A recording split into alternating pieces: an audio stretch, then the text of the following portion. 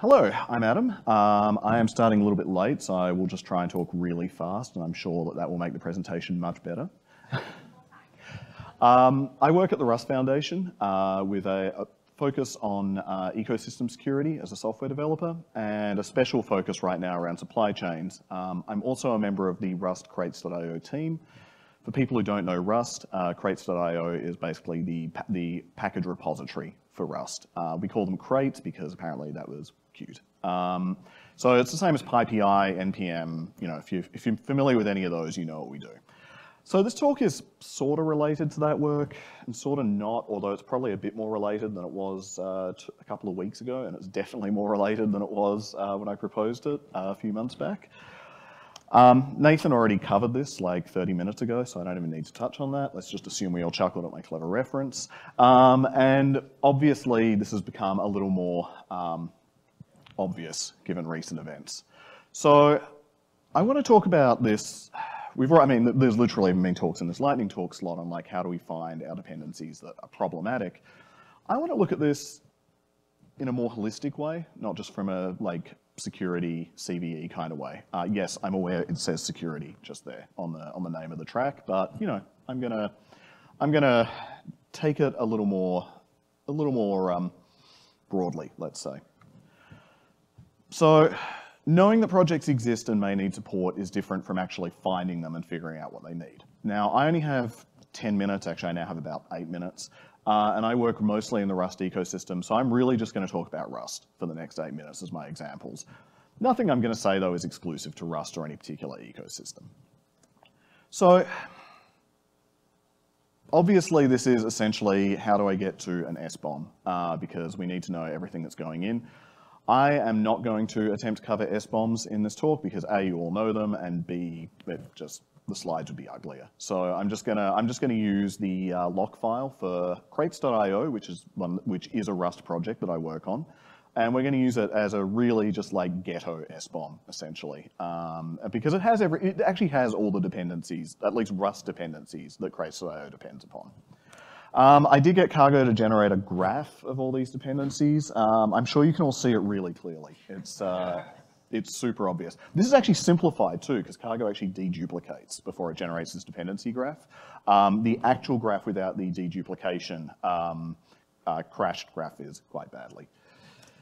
So more usefully, as I said, we'll use the cargo.lock. We can, you know, it's just TOML. We can pull out package names.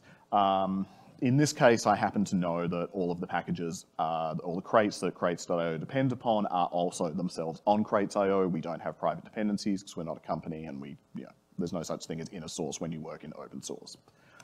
So that gets us crate names. We can trivially get repo URLs from the crates.io API. Of course, we're being very careful to adhere to the API rate limits, not pictured on this slide. And eventually we get to the point where we know that we have 494 Rust dependencies. That's probably more than I can investigate by hand. That's actually definitely more than I can investigate by hand. We also have 1,999 JavaScript dependencies and some unknown number of C library dependencies that I could have generated the numbers for, but to be honest, you know, just knowing the iceberg exists is enough right now. So, what can we do with this? How can we figure out where maybe we can provide more help? How can we help the dude in Nebraska? Well, there are obviously tools. OpenSSF has its scorecard thing, which is kind of like trying to quantify the security health of a repo, which makes sense because one of the S's is literally, I think, security. That's good. That's definitely important. But what that doesn't necessarily tell us is, you know, and I don't want to lean too much on specific examples, but it was on a slide earlier. You all know what I'm thinking about here. Like, how do we find the maintainers who are struggling? How do we find people who could maybe use a bit of help? So I don't think that the current state of security scorecards captures all of this. I think this is kind of a missing piece right now in the public ecosystem. I've been told before that when I rant, it doesn't really come off as very ranty, so if you're expecting fire, brimstone, I'm sorry. It is important to publish securely, have reproducible artifacts, sign stuff, you know that where the source came from for packages, etc. But that doesn't tell you much about the human side of it, right? If those things don't exist, it might tell you that the human involved is not doing that. But why they're not doing that could be any number of reasons, right? They might be overwhelmed. They might not know that these are things they should be doing. They might need help. They might not want help. It could be a project that literally hasn't been touched for 7 years and it will never have a release again because it's actually complete. This really does happen. So we've got to try and figure out ways of figuring out, okay, where are the, I don't want to say weaker links, but where are the links that could use reinforcing, let's say. So it is important, obviously, when we do this kind of exercise that we consider the human at the other end. So, okay, what sort of health factors could we use? Issues, are people actively opening issues? Are these issues being addressed in a timely manner? Are they being responded to in a timely manner? This is all available through the GitHub GraphQL API if it's hosted on GitHub, same for GitLab, same for everything else. Pull requests, same thing. How many pull requests are coming in? How quickly are they being dispatched? Are they being reviewed? And so on and so forth. Number of maintainers, is it a single person project? I think the term bus factor has gone a little out of fashion recently, so let's call it lotto factor instead. But if they win the lottery, are they still going to be around? Is there someone else to take over the project while they're on a beach in Tahiti? And similarly, how are all the authors coming from, say, the same company, right? Because that can be an existential threat. In a past job, we depended on a dependency that was published by Google originally. But then that team got disbanded and laid off, and there was nobody at Google who actually managed that anymore. And what do you do at that point? The people involved still care, but nobody can really maintain it because nobody's being paid to maintain it anymore. And as I sort of touched on, there are different shapes of project. There are projects that are essentially labors of love, where it's just nothing more will happen to them because one person got really inspired for 2 weeks and wrote something, aka the origin story of Git before other people started working on Git. So you've got to kind of know what it is. This is not super quantitative, right? A lot of this is stuff that you actually have to just go figure out. So I threw together some really simple code to do some level of scoring based on those factors. I will put the code up in the next few weeks as not public right now because I'm really embarrassed of it. But I intend to clean it up and publish it, and there'll be a blog post, and there'll be all sorts of stuff. So this is the least risky entry in the crates dependency graph, according to the extremely high-tech scoring system that I definitely didn't just throw together on a train trip the other day. This is a port of muscles libm to Rust. It doesn't change often, doesn't have a lot of issues reported, has lots of authors. I'd like to give them a high 5, but I don't think it's something that we need to necessarily go out of our way to provide extra support to because it seems pretty well supported. I've got a couple of examples. These people are actually projects and people who are doing fine, so don't go geotan them on social media or GitHub or anything like that. I'm just trying to show the thought process behind a couple of these. So this is the top ranked one. Insta is a snapshot testing library for Rust. It's authored by one person. It has a lot of recent activity and issues that haven't been closed, and the author is accepting sponsorships. So that might be something where you might think about if this is a key part of our testing infrastructure, this might be useful to go support. OpenSSL bindings for Rust. Again, author accepts sponsorship.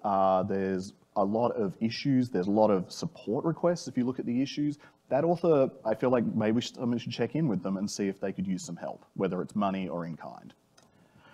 The attentive listener will realize that we could, of course, apply this to all of crates.io as well, since we have all the dependency information. I am planning to do that exercise as well, but this is a 10-minute talk, not a 45-minute talk, so I'm not going to get into that right now.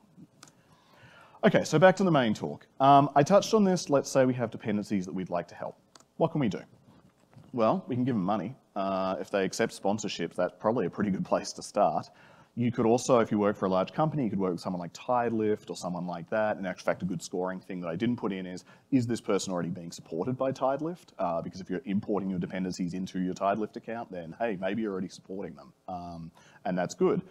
But, cash helps. The one that I think is underused in the big corp world from my days in the big corp world is in-kind donations.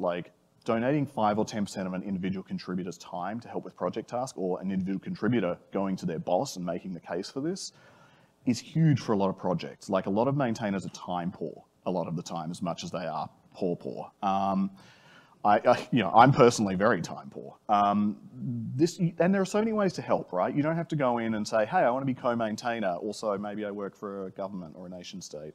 You can go in and be like, hey, I want to help triage bugs, or I want to review code, or I want to write documentation.